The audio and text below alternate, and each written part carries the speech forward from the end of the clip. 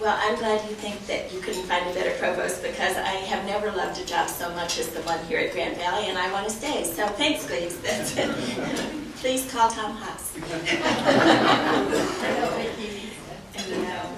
It is really fun to see all of you here today. This is the first luncheon I've attended since the group has been gathering over these years. And it is amazing to see that we really do just fill up this Regency room. It's very, very rewarding. The activities I know you've been doing have been really important to the university. I know they've been important in individual lives. But congratulations, Gleaves and the whole staff of the office, Mary Beth, for your leadership as well. This is a wonderful program for Grand Valley, and I just would like you to up your goals a little bit. I do think just the nation, you know, I mean, we could be the leadership university in the galaxy. So let's just do that. Well, you will have a series of speakers this year, as you have other years. Thanks, Gleaves, for inviting me. I'm really honored to be here. And with a topic as big as leadership, I think you'll probably have a wonderful selection of areas of leadership that people will touch on. We have about a half an hour, maybe a little bit more for questions and things. And so there's not any time to talk about this huge topic in any great detail. But I know that the entirety of your program will do just fine with covering those. Bookstores are filled with books and DVDs of how to be a leader, what to do when you are a leader. You can read and read and read about leadership and sometimes get very good insights from those readings. Lots of the books are more about management, more about the famous ones are always about like how to deal with difficult people or stuff like that. But when it comes to leadership, it's a little bit less operational and more visionary. It's a little bit less operational and more the big picture. And so there's a dividing line in those professional books about leadership and management and so on that you can recognize pretty clearly. And I think one of the things that I want to talk about today is how it really would be hard to write a book about leadership specifically. Because from my point of view, leadership for all of the books and DVDs related to that subject is largely a personal matter. That how one leads is a product of a whole life to date. And how you lead can change as you grow and develop over the course of your lifetime, hoping that you keep learning that whole time. So I want to talk about leadership from that personal point of view. And that is, how do you get people to want to work with you toward common goals? Simple definition. There are lots of definitions too, but I'm going to stick with that one. When I say that leadership styles evolve over time and are a product of your whole life, you know as well as I that conditioning as a little kid even just the gender, race, part of the country you're born in influences you so much. And those influences are everywhere from cradle till now, whatever now is in your development at this point. All those together, if we're open to learning, can result in if we become a leader and how we lead if we do. And that's the kind of thing I want to focus on today.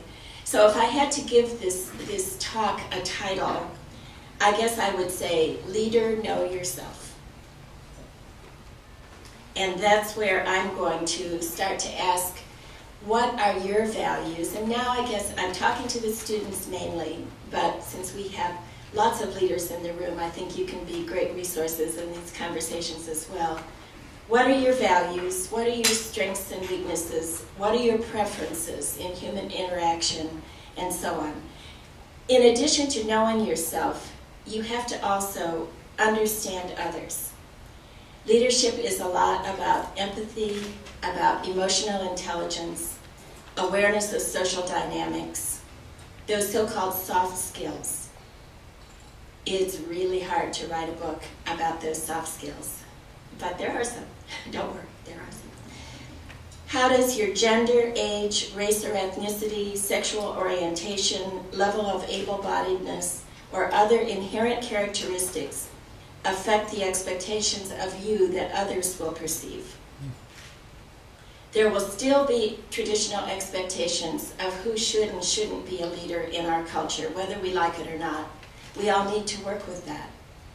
So knowing yourself, your place in the social dynamics and gender role culture of your world, knowing where you are in the generation you're in and how to deal with those in others, all of those skills will become important.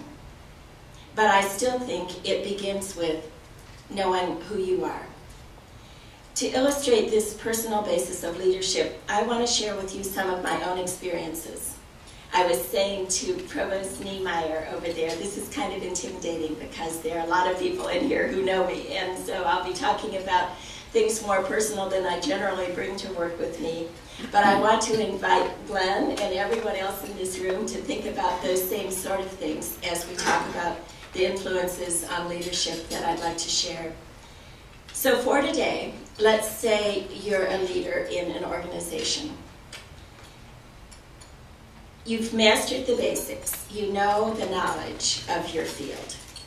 You know the skills and requirements of whatever the goals are of your organization. You can communicate clearly, you're serious, you're dedicated, you work hard, and you're interested in the good of the organization. Let's just say that's a given as a leader. To structure our discussion from here, I want to focus on three things. First, I want to tell you about some of the influences in my life, just big major ones. I promise I won't get down to gossip or anything. And then I want to show you from those experiences what I think have been the influences on the way I try to lead. And I think most of the time think that I do lead. Second, and maybe interspersed with the first, we'll see how easy it is to talk together in this big setting. I want to invite you to think of yourself and do the same analysis as I'm going along. We'll take a little time to share some of your thoughts, and it could be while we're talking, feel free to chime in and I'll ask you for your thoughts. Or it could be in what we've set aside for question and answers. We may blend the two. We'll see how this all goes. And then third, I want to just wrap up by talking about why it's important that you have this information in mind in order to be effective as a leader over time. How knowing yourself helps you see what you can develop for even greater effectiveness as you move forward. So, I sort of divided up the influences I want to talk about into family background, formal and informal education, and work experiences, just to give some parameters to this whole thing. So first let me tell you about my family background, at least as far as my place in the family goes. I was the younger of two children and the only girl. They actually used to call me Gayle baby. Don't tell anyone else, but it was a blue-collar family. I had an absolute hero brother, and he and I were the first to go to college from our families, and with no particular support to go. We weren't discouraged, we just never were encouraged. If we wanted to go, we'd go. And both of us paid our way through, and scholarship stuff and all of that. But our family didn't have the money to support us anyway, so it wasn't like they were withholding something. It was just not on their gaze, or in their gaze. My adult role models were unfortunately dysfunctional parents.